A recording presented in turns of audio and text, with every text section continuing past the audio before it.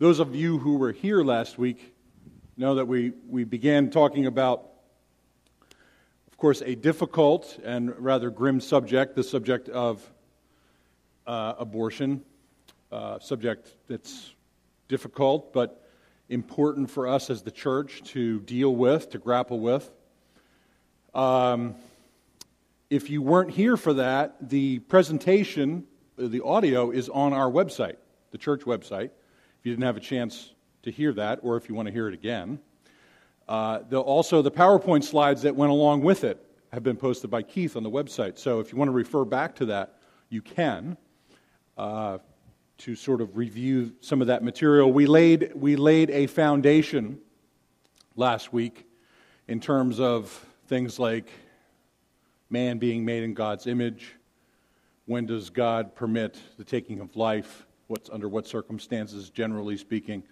How the moral content of the Old Testament law is still relevant to us as the church in the gospel, and that the moral law is universal, extending to all people in all places and all times. And so those were some of the things that we talked about. So we're gonna continue on today with that. We'll begin by praying on this Sanctity of Life Sunday, as we not only reflect on this dark subject, but we do celebrate the gift of life that God has given to all of us. To whatever extent that is and however long that is, it is a gift. So let's pray. Father, we thank you that you are life eternal. And when you raised Lazarus, you said that you are the resurrection and the life. We give you our deepest thanks that you've come to defeat the powers of evil and death, to live forevermore because of you. And even the darkest of sins, the one we're talking about today, and we're going to be reflecting upon the past, what the people of Israel did to their own children, that your gospel is deep and wide enough to forgive the darkest of our sins. We ask that you would heal the church and heal our land, and move our hearts to do what is right with gentleness and grace. We thank you for this in Jesus' name. Amen. Okay, I have one more housekeeping item, and that is, it occurred to me that perhaps a lot of times when I present in Sunday school, I try to put in too much material and I don't give a lot of time for questions. So what I thought I'd do was just hand out some scrap paper, and as questions arise, since sometimes time is limited, and sometimes, it's sometimes hard to raise your hand and ask a question. You can write down a question about this subject that comes to your mind or has come to your mind, hand it in, and then part of next week, we're going to finish this subject. It's actually going to go into a third week. I'm going to take advantage of the opportunity of my third teaching week. And if it works out, I'll try to answer some of the questions that have been handed in. So, Marty, would you mind helping pass these little scraps around? And then just at the end, if Pastor Manny, would you mind collecting the questions at the end? I like saying that, Pastor Manny. All right, so as we're doing that, that'll afford you the opportunity to really ask anything you like. Whether I can answer the question, it gives me a week to figure out if I can answer the question too. So, our clicker is not clicking. Oh, there we go. So, a couple of things that came up in my mind as I was thinking about last week. One was a verse that I had forgotten about when we talked about life in the womb, and that is this verse from Genesis 25. I completely forgot about it, and someone brought it to my attention, and I thought, this is absolutely perfect. It fits right in with what we're talking about, and this is about Jacob and Esau. Isaac prayed to the Lord for his wife because she was barren, and the Lord granted his prayer, and Rebekah, his wife, conceived. The children, plural, struggled together within her.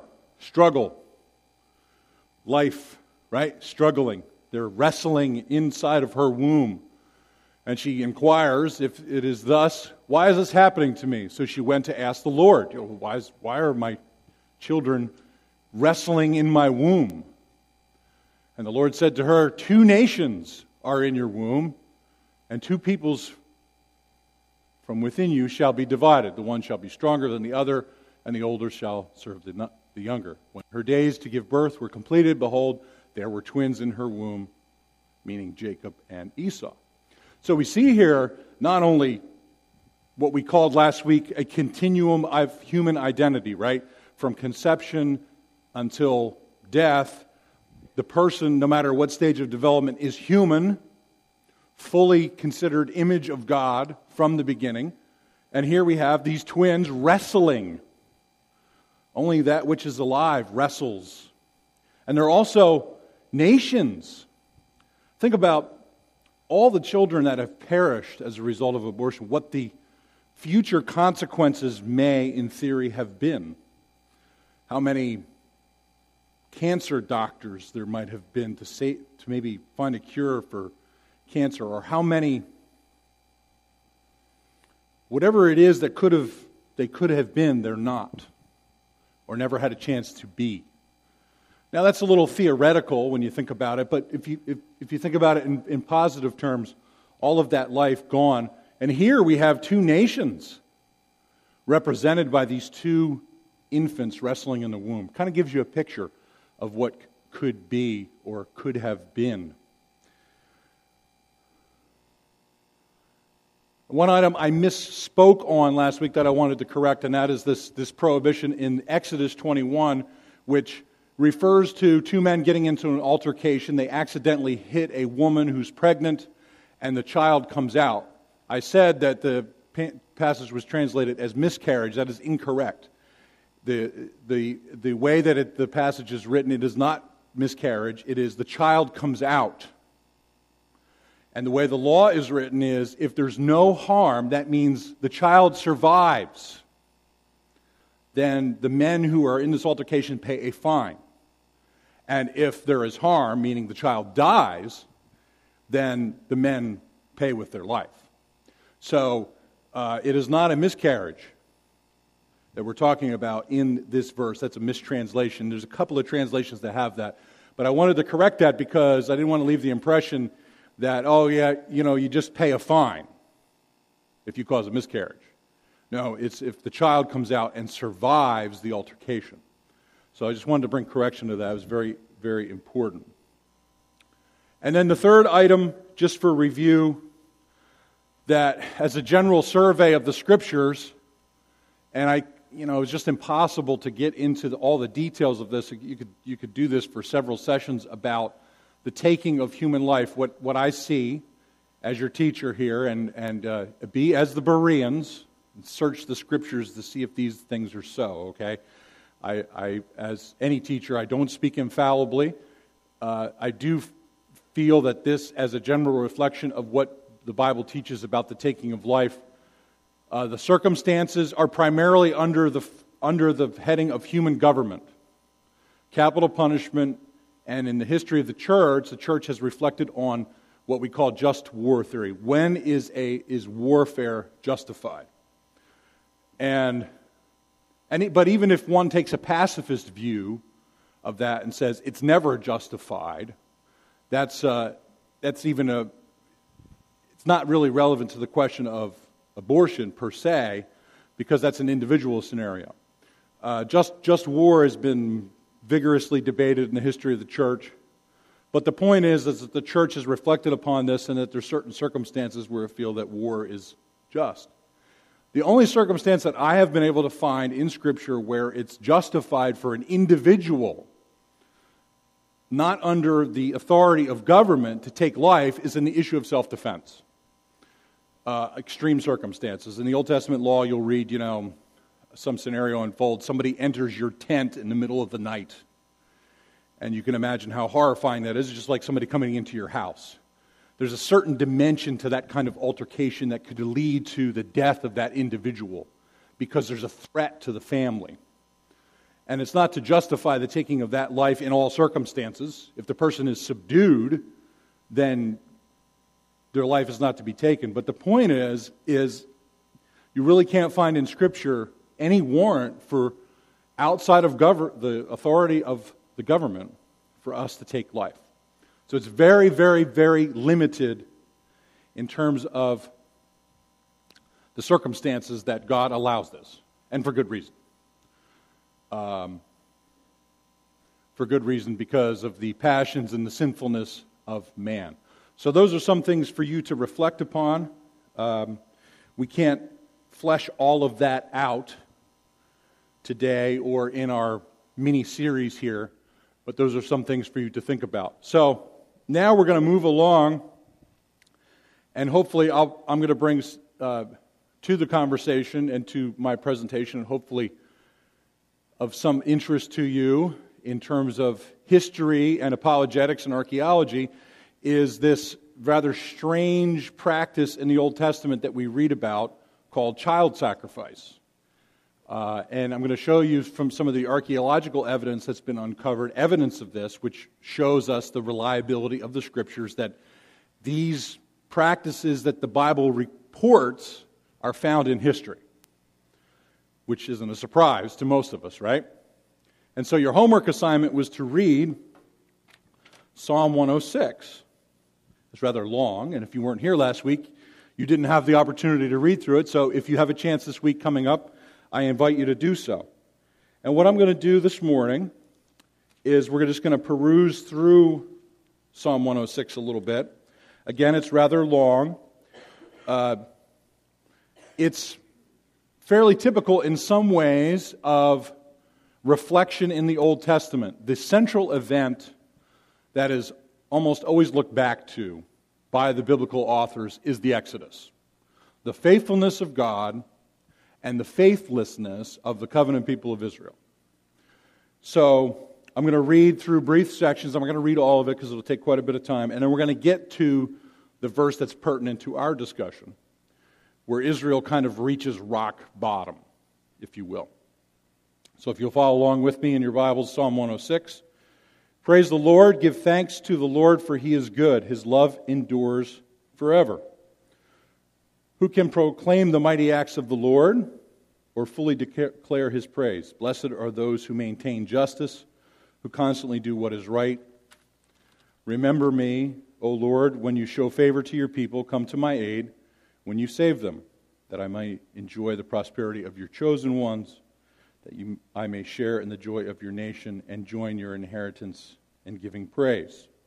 So this exalts God and His goodness and His mercy to the people of Israel. Now, it begins to go one after another, the sins of the people of Israel, what they've done. We've sinned against you even as our fathers did.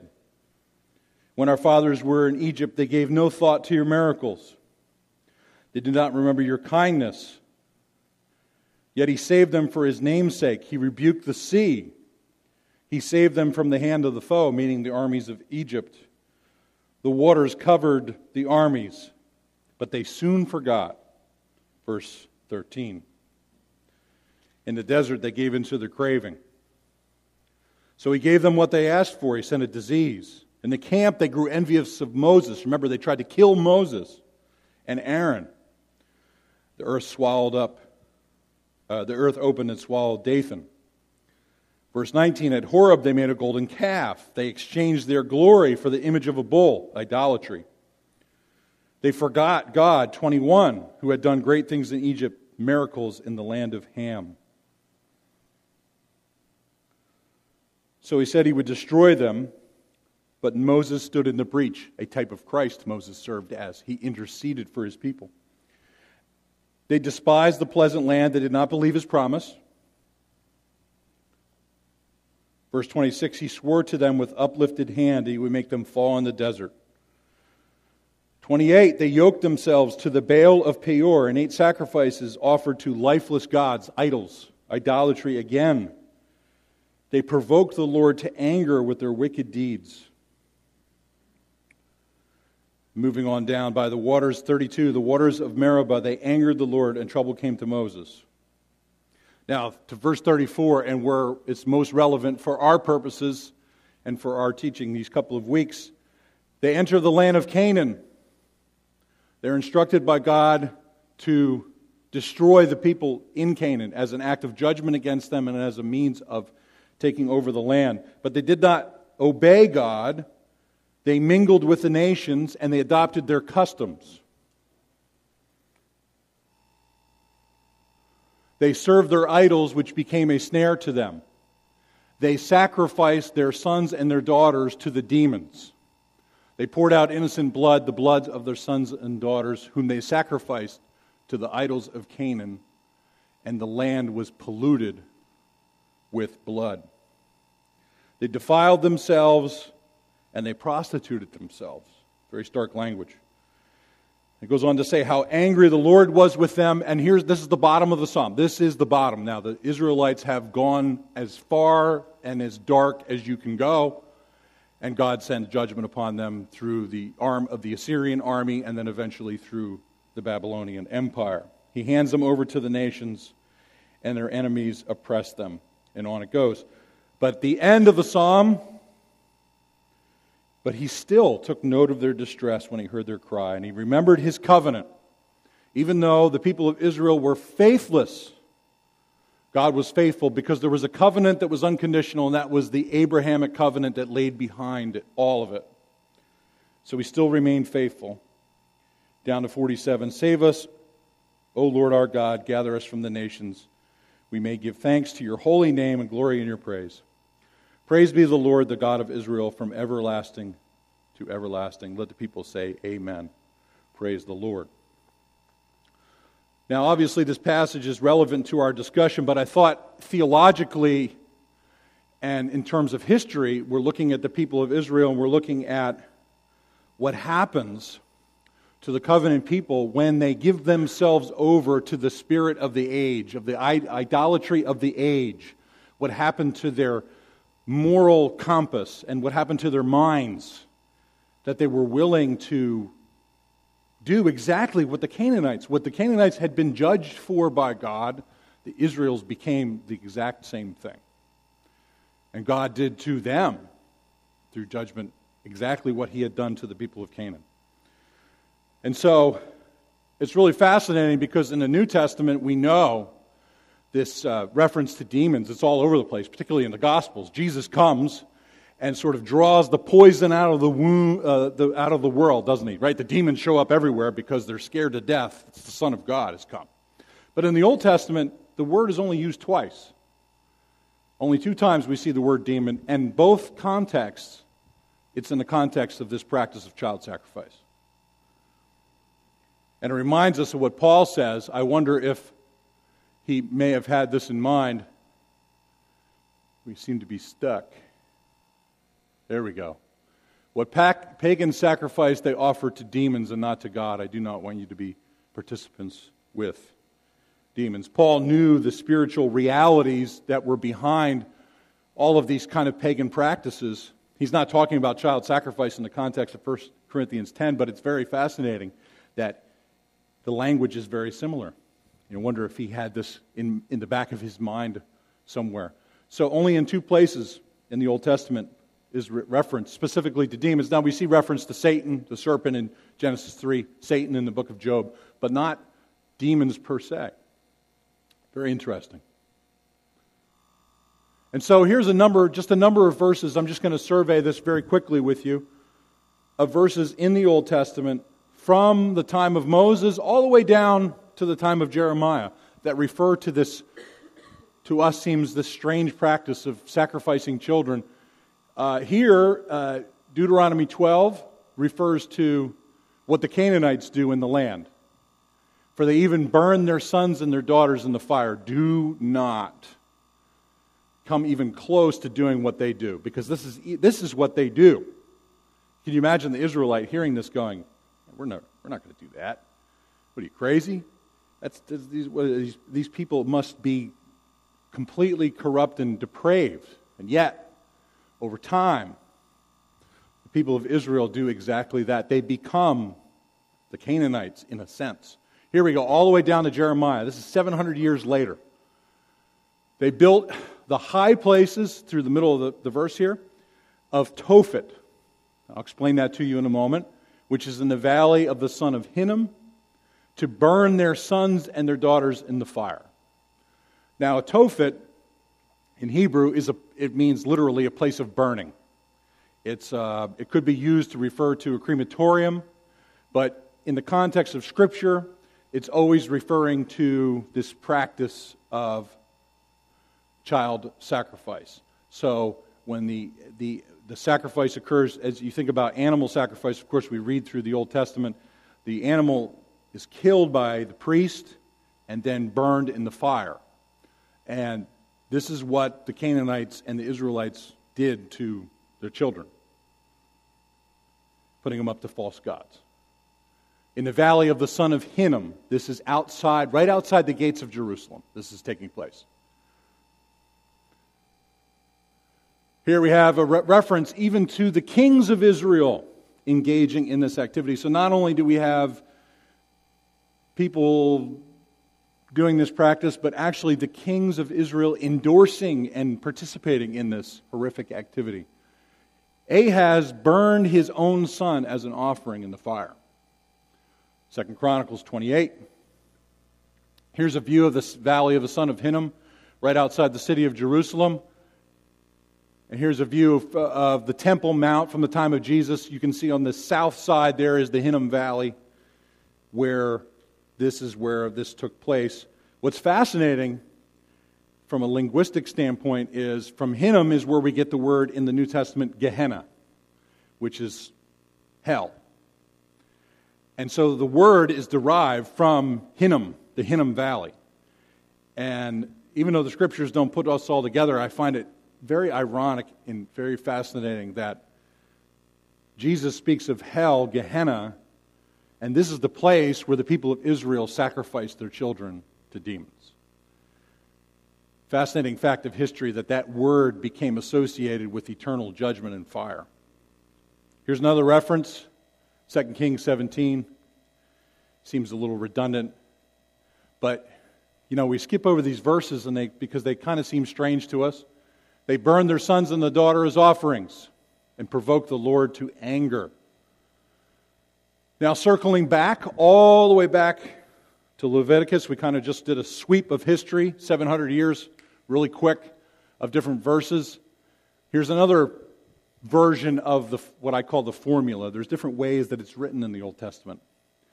You shall not give any of your children to Molech. This is a Canaanite deity that specifically is associated with what we're talking about, child sacrifice. It's even mentioned in Stephen's speech in Acts chapter 7. And now here's a prohibition given by Moses, warning the people of Israel, do not engage in this practice. Even if someone who is not an Israelite, who lives in the land, engages in this, they are to lose their life, to be put to death. Okay? And God will cut them off, so forth and so on, Leviticus 20. But it goes on to say, this is fascinating because you don't see this too often in the Old Testament law. And if the people in the land close their eyes to this, in other words, if they turn away from it, if they say, we don't want anything to do with that, then they're also culpable and responsible for their indifference towards doing this. So God takes this very seriously and holds those who are accountable around the people of Israel accountable for it. So it's a corporate sin, right? People of Israel are responsible in some way. It's connected to the individual in some way. So I thought I'd share with you also a fascinating discovery from the world of archaeology. You may know or heard of the Dead Sea Scrolls. It's considered the greatest archaeological discovery of all time. In the 1940s, they discovered scrolls of the Old Testament that were 2,000 years old and older in caves around the Dead Sea. The oldest manuscripts of the Bible ever discovered. Thousands of fragments, sometimes complete scrolls, like the scroll of Isaiah. It's about 60 feet long when it's rolled out. It's really incredible discoveries. But as I was doing research on this a few years ago, I accidentally discovered that they had actually discovered a fragment of Leviticus 20, this prohibition against sacrificing children to Molech. And so, being the geek that I am, I had to take a look at it closely, and I was able to find the references right there where it says to Molech. Very clear. 2,000-year-old biblical scroll discovered at that time and preserved providentially by God for our study. Shows very much the preservation of Scripture over many, many, many, many centuries. These scrolls are a very important discovery. It's written in an old script, and so a very important archaeological discovery confirms, going back 2,000 years, the stability of the transmission of the Bible. And here's just a black and white version, just so you can see the lettering a little bit better. And so, in summary, as you do a survey through these verses in Scripture, it's sort of over a period of many centuries, there is a mixture of formulas that are given in the text, refers to high places. This is sacrificial places that the Canaanites sacrificed animals to and to their gods. The Tophet is the place of burning. Fire, Molech, and Baal. These are all different terms that are used in the Old Testament associated with this practice.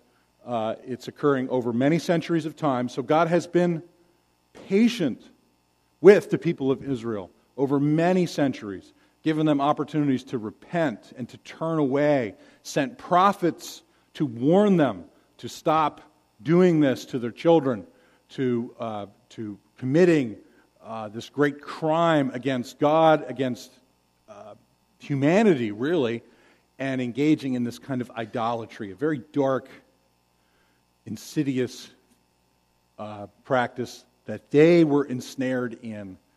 And, of course, Psalm 106 connects it to, ultimately, demonic activity. And that's for us to bear in mind, the spiritual battle that we're in. That's what the Israelites were in. They were deceived by spiritual beings, in part. And so that's always, we know that as the church, that we engage in a battle. We're not Joshua. We're not an army, a physical army that goes into a land and fights the battles of the church physically. We fight it spiritually, don't we? And so it's always a reminder to us of this activity is always behind opposition to the work of the gospel and the work of the church. And our individual lives, there's a conspiracy. There really is a conspiracy. One which God will completely destroy at some point in history, but in time, it's our job to fight that battle, not with swords, but with prayer and with faithfulness to God's covenant. So over a long period of time, we see this. Now, I'm going to take you on a quick journey and show you just a little bit from the world of archaeology how there has actually been discoveries of this terrible practice found from the ancient world. And so we're going to begin here on the map on the right is Israel. On the left is what scholars called Phoenicia. It's just north of Israel. The Phoenicians were a very advanced culture. But the Phoenicians didn't call themselves Phoenicians. They were actually Canaanite. That was their cultural heritage. And when the Israelites sort of pushed them out of the land, they were already living north of Israel, but they kind of reestablished their own civilization there because they had lost a lot in Israel when they were pushed out. And they were known as maritime traders. They had a highly advanced culture, and they went all across the Mediterranean Sea. So when you read online or you ever hear on TV about the Phoenicians, it's really Canaanite. This is the Canaanite culture. And they went all the way over into the western part of the Mediterranean, all the way down into about the 8th century, over to Spain and North Africa in particular. Now, this seems very distant from the biblical lands, but I'm going to make the connection for you here in a moment, because the Phoenicians are Canaanite. They took with them their cultural practices when they colonized in the western and central Mediterranean. Particularly, their empire became known as the Carthaginian Empire. This was the city that they established in North Africa.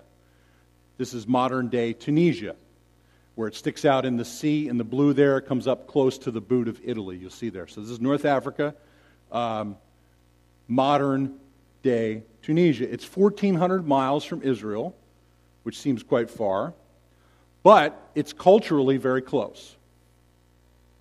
And so here are what modern scholars call Tophets. These are places that have been uncovered by archaeologists where modern scholars are convinced that this practice took place, child sacrifice. And there's evidence of it there. And they've called them Tophets. And the evidence is overwhelming for this practice. In particular, we're just going to briefly show you here in a moment some discoveries from Carthage, where the arrow is. These various places in the western Mediterranean. So here's a picture of the funerary monuments, gravestones, if you will, dedicated to Canaanite gods, two of them in particular, Tanit, Ashtart, and Baal Hamam. You'll recognize a couple of these names in a moment from the scriptures, particularly the book of Judges. And so here's a typical stela. What is typical of it is at the top is this moon crescent-shaped figure, Baal Hamam, and Tanit is the arm. It's a female deity, and the moon deity is male. They come in partners together in most of these inscriptions. And we see here a connection between these two in Judges chapter 10. The people of Israel did what was evil in the sight of the Lord. They served the Baals and the Ashtoreth, variation on the spelling, but it's the same God. So we see here in the land of the Bible has traveled all the way across the Mediterranean to the empire of Carthage. Here's another stela from Carthage that's been uncovered. You can see similar design, the arms out, the moon on the top, representing the two gods. Here's one all the way down to the 2nd century. This is the time just before the time of the New Testament, 100 or so years. So very persistent in the type of drawings. Here's an inscription, an actual inscription written in Canaanite script to Tanit, the face of Baal or Baal, to our Lord, to Baal, that which was vowed. And what that means is whatever is buried under the stela is what was vowed to this deity. So was sacrificed to this deity. Here's another one. You see the hand on the left side, a little different, and the triangle on the right, and at the top you can see the moon, the crescent moon figure. Here's a burial urn that was discovered there from the 5th century BC, very similar to urns found in the land of Israel. And here we have a close-up on the right, 7th century BC urn, and when the lid was taken off, bone fragments and remains of an infant that had been sacrificed to Baal, Hamam, and Tanit at the Tophet at Carthage. This is just one. In a period of about 20 years of excavation in a very small area, archaeologists found over 20,000 of these urns with the remains of these precious small children. Now, some people have said, well, maybe this was just a cemetery. Maybe it's just a place where, small children died. Small children died a lot in antiquity, in the ancient world. But extensive scientific studies have been done on the teeth fragments, particularly. The bones have been exposed to great temperatures, so the skulls and the other bone fragments are hard to figure out how old the age profile is. But the teeth, because of the enamel, some of it's been preserved enough. The age profile is consistently 0 to 6 months. So it's not a cemetery because you would have a wider range of ages in these burials. 20,000 of them discovered, and that's just what the archaeologists have found. That is a small sampling of the number that have been discovered there. Very gruesome work. No matter how often I've studied this, it just causes this great pause in my spirit to think about this, to think about how long ago this went on. It is a verification, though, isn't it, of not only the propensity of the evil of man and the first forces of darkness in the world, but how accurate the Scriptures are in describing things that happened in the past. So we have some evidence closer to the homeland. We haven't found archaeological evidence of a Tophet in Israel, but we have ancient authors, a number of them, who testify. Here we have this Greek author who says, yeah, the Phoenicians, and particularly the Carthaginians, they sacrificed their children. We just abandoned them out in the woods, but these crazy Carthaginians, they sacrificed them. It's kind of a strange moral argument that some of them make. Here's some more evidence from, and we'll wrap up here, an inscription found at the city of Sarepta, biblical Zarephath. And there's great irony in this discovery because there's this inscription discovered that reads Tanit Ashtart on it, which is the Canaanite deity, the Carthaginian deity to which the children were sacrificed. And it is in the city of Zarephath that the prophet Elijah raises the widow's son from the dead. So one of the great ironies of this discovery is here we have evidence of worship of this God of death. And in the very same city, the God of life comes through the prophet and raises this son from the dead. Sort of the irony of the biblical picture of who God is versus what false gods bring. They bring death, and they bring destruction, and they bring horror. And here's one more discovery from the city of Hatzor from 1200 BC. This is one of the oldest images. This goes all the way back into the time of the judges. You see the two hands lifted up and the moon shape. So you see this deity throughout the Mediterranean, and particularly the evidence uncovered at the city of Carthage. There's a picture. Similar, just reminding you of the hand and the moon picture. This is the oldest discovery that I know of that has images of this particular god. And here we have, this is from the time of Judges in the city of Hatzor, which was a huge Canaanite city that Joshua conquered and then Deborah and Barak conquered in the Judges period. So just to show you some of the cultural evidence connections of all this. So we see, just quickly in summary, not surprising, what man and his wickedness can do to even the most innocent among us. And how it's gone on for centuries. And it's been repackaged in different ways, but it remains the same. And that is, culture of death persists through demonic activity and through the darkness that's in the world. And we are obligated as ministers of the gospel to strongly and unapologetically oppose this darkness in prayer and in the preaching of the word and the faithfulness of the way we live. Now, next week, what I'm going to do is I'm going to bring all of this together and show you parallels, because some of you might be saying, well, okay, a person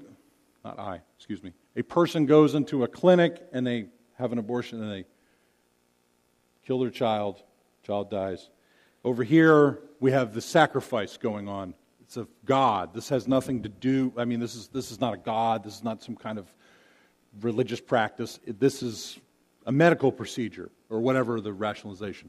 I'm going to bring all of that together next week and show you how the parallels are actually very close, especially spiritually. And this last image that I'll share with you before I wrap up in prayer is something that just sort of carries with me whenever I haven't presented on this subject in a couple of years. This was found in a stela at Carthage. And here's this is a priest taking this baby to the altar to be slaughtered and cremated in a fire. And so here we have almost a picture, if you will, of this happening thousands and thousands and thousands of times in Carthage in the ancient world. And this motivates me as a minister of the gospel and as a teacher and as your friend and as a fellow believer to get on my knees and pray that God will move us to oppose this image that you see. Here is what goes on 3,000 times a day in our own nation. And so,